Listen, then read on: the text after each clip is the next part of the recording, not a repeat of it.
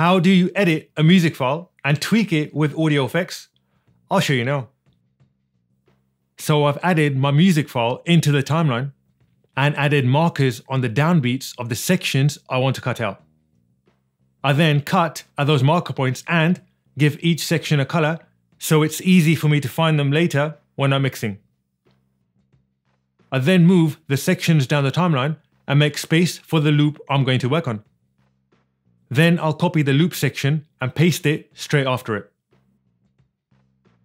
Now is a good time to play the loop to check if it actually does loop.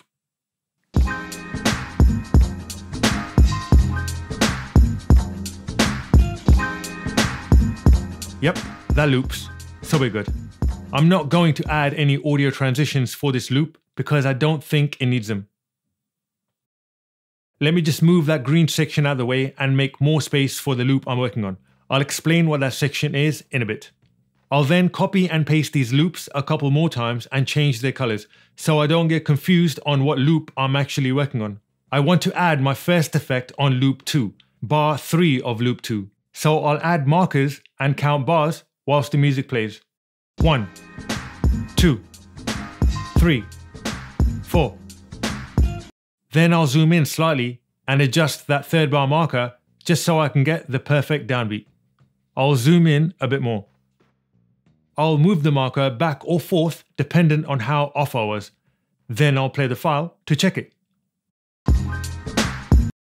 As you heard, that hit perfectly on that third bar. So my next step now is to cut at that third bar and move that section to a new track. This is only because the effects that I want to add to this will be independent of that main music file. And this is the channel that will hold all the effects for that section I just cut out. And I'll rename this to Loop FX1, but you can call it whatever you like. Then I'll click on that top arrow or triangle and add my first effect. And the first effect I'm adding is the parametric equalizer, but you can choose a different one if you want. The reason why I'm choosing this is because I like the look and sound of its presets. Yes, I am shallow, but really, I do like this plugin and the way the presets sound. And the preset I'll use is right at the bottom of the list called Old Time Radio. I'm using this preset because you can clearly hear the effect in full force when I play the file. And if I play this now,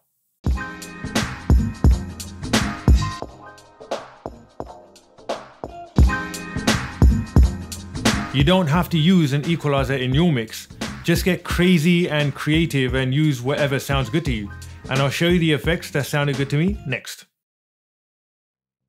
I've copied the loops a few more times and added in effects to make them sound slightly different. I've also labeled these in the mixer, as you can see. Loop FX2 was that green section I was moving around earlier on, and I've added it in to the end of loop 4 at bar 3 after editing it. And if I play this now,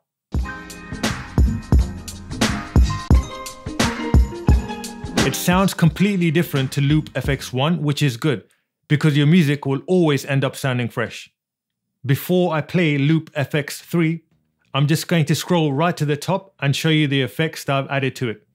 The first effect is a free plugin by iZotope called Vinyl, and it's just a vinyl simulation plugin that will make your audio sound like an old, battered record. It's free, it's nice, so go check it out. And straight after, I added a low pass filter and I added automation on both plugins. But how do I automate and how do I add keyframes? Don't worry, I got you. Press this wrench icon at the top of your timeline and select Show Audio Waveform and Show Audio Keyframes. Then expand that track on the timeline, press this button and select what you want to keyframe. Then with the pen tool, start adding in keyframes on the audio file. Let's now return to the main video. I'll play this now so you can hear the effects with automation.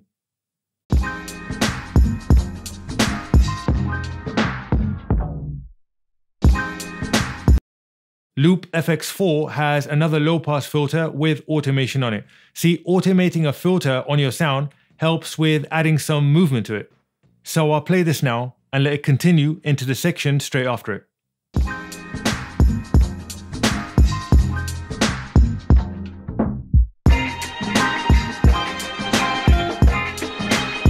That section you just heard was the one that I cut out earlier. I just brought it back in to end the music.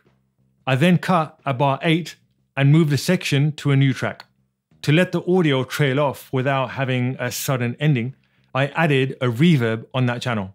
You could even use a delay effect, but it's not as simple as just adding it on that channel like the reverb is. I'll show you what I mean in a second. But first, let's play the reverb ending and count bars again. 1, 2, 3, 4, 5, 6, 7, 8. Let me now show you what I mean if I used a delay effect. So if I add a delay to that end effects track and play the file, the delay just stops and doesn't carry on. So how do you fix this? By increasing the length of the end effects section, but there are a few more steps in between. So the first step is to nest the file by control clicking it and selecting nest. I'll rename this to delay. The second step is to click on the new item button, select black video and press OK. Double click that nested sequence and drag the black video into it. The final step is to go back to your main sequence and increase the length of that nested sequence. Then play the file. The delay can be made to however long you want by adjusting the settings inside the plugin or effect. I hope this video made it a little clearer on how to edit and process a music file. And in the comments below, let me know all the crazy and creative effects that you use to process your audio file. And if you liked what you just watched, give the video a thumbs up and please subscribe for more videos like this. And I'll see you soon.